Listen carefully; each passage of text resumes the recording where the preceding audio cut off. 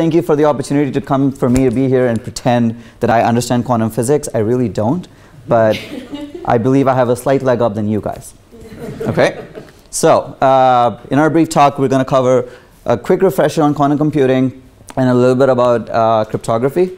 And we're trying to get them to merge together and going to see, is there a real threat from quantum computing on existing encryption methods?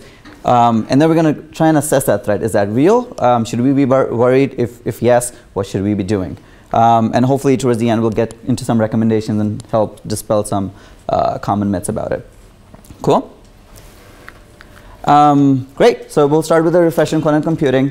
So quantum computing is based on quantum physics. It's a relatively newer concept, more popularized by Richard Feynman back in the early 1980s, but it really got into its zone in the late 1990s and early 2000s. So what is quantum computing? Imagine a coin. When the coin could either have a heads or a tails, think of that as a bit 1 or a bit 0. And that's what we use in classical computers to do pretty much all of calculations. But a quantum physics bit, you could call it a qubit, is technically sort of spinning all the time. There is no heads or tails, so it's basically both heads and tails at the same time. So that is called superposition. So you can think of the coin really just spinning forever, like Inception. It's just not falling down ever. All right. Second, the other sort of concept or the physical phenomena is called entanglement, and we have two qubits or two spinning coins that are sort of related to each other. They can be linked to one another. They could be in two states. This could be bit up, bit up and down, down, up. It could be 1 and 0. So basically we're trying to say you can sort of create an array of qubits to represent several states at the same time, because remember, all of these coins are spinning all the time. So these 2 bits could be all 4 of these positions at the same time. Now that's entanglement. Now this is real. I'm not making this up. Scientists have measured entanglement up to a distance of from the Earth's surface all the way up to the atmosphere. So there was a satellite that had 1 photon that was entangled with a photon that was on the ground. So this is real. It happens. The other piece is as soon as you sort of touch a coin, it's going to fall down, and that's when it reveals one side. So it could either be bit 1 or bit 0. Now it'll stop behaving like a qubit and it'll basically become like a normal bit. And the other piece, because of that fact, is that if somebody's trying to eavesdrop on this qubit and trying to figure out what it is, as soon as you touch it, because you kind of have to see it, if to see it you have to touch it, as soon as it touches, it falls down, it loses all of its inherent information and its entanglement, and then it becomes 2 traditional bits. So in digital computing, if you have 2 qubits, you're kind of safe from people trying to eavesdrop, because as soon as they do that, they've lost all the actual information that was contained in the qubits. That was pretty easy. All right.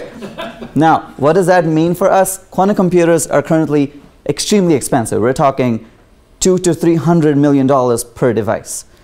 I can say device. I should actually just call it a building because they're massive.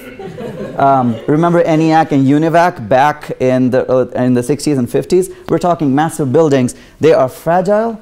If you go back here, remember, as soon as we touch a qubit, it dissolves in a way. It stops being a qubit. Well, that fragility can come if there's a noise. If somebody speaks in a room, it's gone. If there's a mild earthquake in the area, and I'm talking Richter scale 1, it's gone. If there's a temperature fluctuation, it's gone.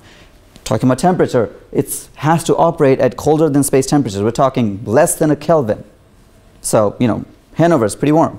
And they're super, super error prone. Right now, we're talking 0.01%. Current processors that we use in our phones, they're in the orders of 10 raised to minus 9. So we're a long way ahead, a long way from an actual quantum computer. So really, when we're talking about a reliable, universal quantum computer in reality, we're kind of 10 years away from it. Now, the other, and I guess is the last sort of problem with quantum computing, as if there weren't enough, you don't get half a nuclear explosion if you're below the critical mass, which basically means you can't build a slow quantum computer. You can't build a not so great quantum computer. You either have it or you don't. It has to meet all of these sort of threshold barriers in order to operate, and as soon as it does that, it becomes the fastest. Now we're going to talk about the other piece, which is the cryptography. This one's hopefully a little bit simpler. Public key cryptography is the most popular sort of buzzword, I guess, in cryptography. It's easy to create and it's really hard to decipher, and that's why it's so popular today. It runs most of our browsers, most online transactions, most sort of signatures and all that. And it really just works in a simple way. We have a plain text. This could be a file, an image, it could be anything. It could be your email. It's encrypted with a public key. Everybody knows this key. But to decipher it back to plain text, you need a private key. Now, these two sort of combination of keys could be numbers. It could be anything at all. And this whole concept of public key cryptography works on the fact that if you have a public key, it is nearly impossible to get the actual private key to decipher it. 99% of public key cryptography works on three popular protocols. You will call them RSA, Diffie-Hellman, and ECC, which stands for elliptical curve cryptography. Now, RSA, this is probably the most famous of them all, founded by Mr. R, Mr. S, Mr. A, three scientists. They worked on the fact that these two keys, if they are prime numbers, and then they multiply and become a really large number, it's almost impossible to factor a large number into its primes. So you can think of the number 15. It has two primes, 3 and 5. 3 into 5 is 15. Now that's easy. But if I'm talking a 10-digit number or even a 20-digit number, it's almost impossible for a classical computer to do it in a relatively acceptable time period. So two scientists came out to try and sort of break this myth and help the decryption along its way. First one was Mr. Love Grover. He created an algorithm which reduces the time it takes to sort of search a long list and find an entry. And he thought that maybe if you have all the private keys and you can really search through which private key is the best instead of figuring out which one is the one that works for you.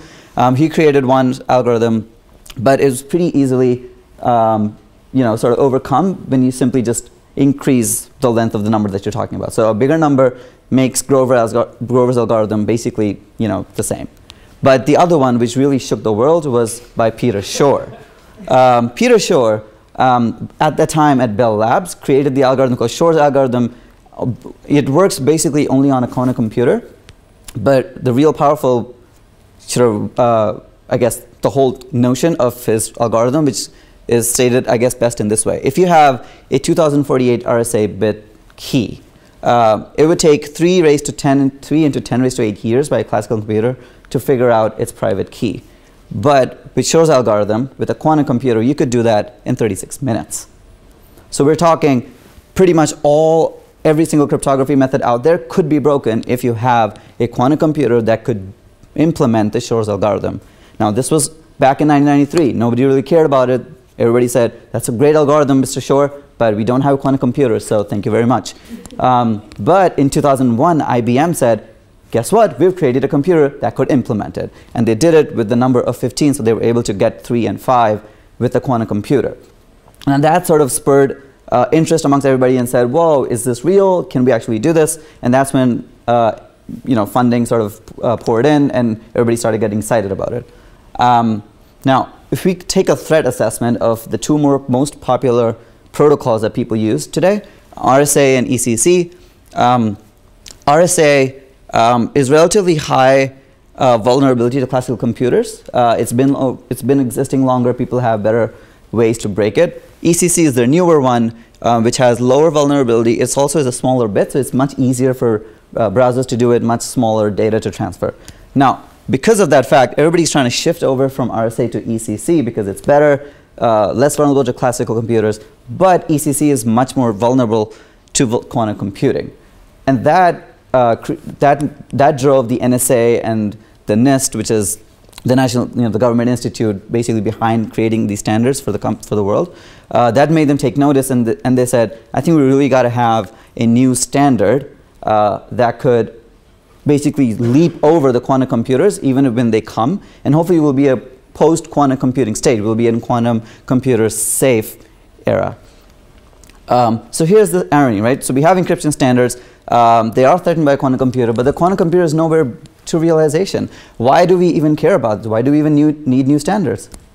Well, now's the time to bring in Nicolas Cage. It's because of bad actors. Because bad actors, they could be state, they could be non-state actors. If they could create a quantum computer in the next 10 years, then we need to have a standard that fixes it. It may not be implemented tomorrow, it may not be needed tomorrow, but maybe in the 10 years you need one. So instead of going from ECC to ECC2 and in better standards, it's better to just make the leap all the way. So recommendations for CTOs. One, you need to review your current encryption standards. You may be following the right standards, but your partners may not be. The other is you need to figure out what's the benefit and cost analysis of doubling your key sizes. Those are the easiest ways to improve standards. Most browsers or most protocols already support larger key sizes, but you really need to understand what's the benefit and cost of doing it. Third, you want to stay updated with NIST, because that's the sort of authority in this world on standards in general. You also want to stay updated with PQ Crypto, that's the European counterpart, and they're both doing research together. And the last bit is you want to over-communicate to dispel myths.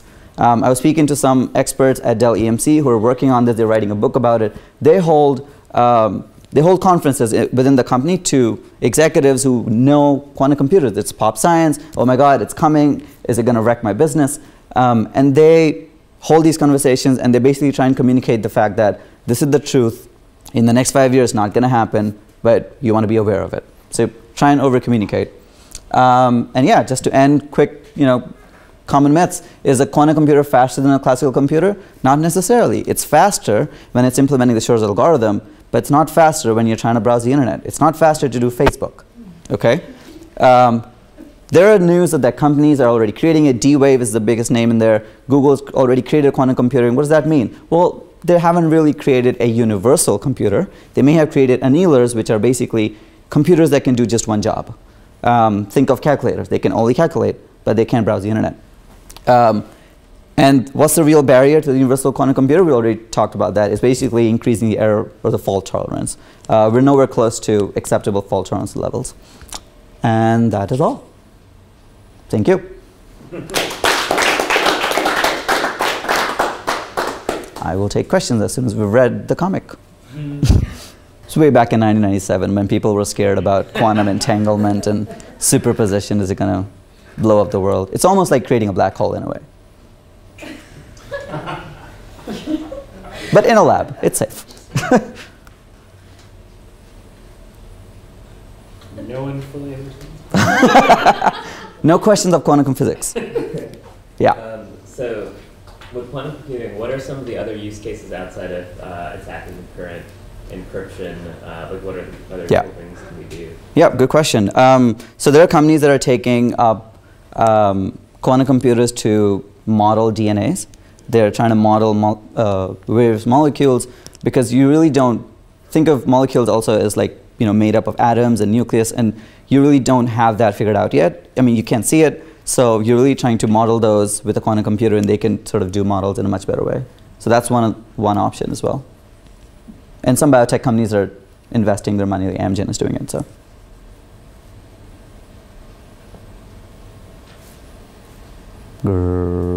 Yes. So first of all, that explanation of what quantum computing is was excellent. Okay. I've watched your YouTube videos, and I think you did a better job. All right. Thank you. And but my question is, if a universal quantum computer were to be created, do you believe that it would have the potential to come up with some new sort of cryptography standard, encryption standard that would be then quantum computing proof? Like, do you understand the question I'm asking? No. So is it what sort of standards are we looking at? No. So to me, it seems like what we're trying to do is creating encryption standards for classical computers that would be foolproof against quantum computers. Yes. If we were to create a universal quantum computer, would we then be able to quickly generate new encryption standards which would be quantum computing proof? Yeah. There are standards that already use quantum computing in itself. There are standards that use the quantum computing bits to sort of quantum encrypt in a way, and that's already existing. I guess when there is a post-quantum safe algorithm already out there, I don't really think that quantum computers are going to be used the way that we use classical computers in the first place. Even if that does realize itself in 10 years, we're not going to be needing standards because we're not going to be exchanging information over the internet further. It's probably going to be in labs with universities, with large companies, NASA probably, stuff like that. So the need for a public key cryptography method is probably less warranted from a quantum computer perspective as opposed to a classical computer. So yeah, maybe we do need encryption standards, but not for a computer itself, I guess. I guess because they can use it to break it, but does the computer itself use it? Probably not. So you said, there are two current methodologies, which is RSA and ECC. Yep. And people are moving from RSA to ECC, which is new one. Yes. Which is Unsuccessfully. Yes. Computer. But in that sense, how hard to change one mechanism to another? No, very. And what would be the cost associated? So that you mentioned, like CTU should assess the cost elements. Right. So what would be that cost elements you need to think of? So I think it's shifting from RSA to ECC is a big challenge, and it has not happened the way we expect. I guess it's just the way that the internet world has reacted to encryption standards. It's happened before. People have not shifted out of MD5 still. MD5 is long broken. SHA is long broken. I mean, 1 is. I mean, 3 is out there, but people just somehow are I guess, reluctant in a way to switch to new standards because it could be because of lack of expertise. It could be a lot of hardware works together to make things happen, and if one hardware is not up to one standard, the other one has to be sort of work together. So that's one. I guess the easiest is going from RSA 2048 to RSA 4096. Some stuff like that is much easier to do versus RSA to ECC. Yeah. Okay. Thanks. Thank you so much.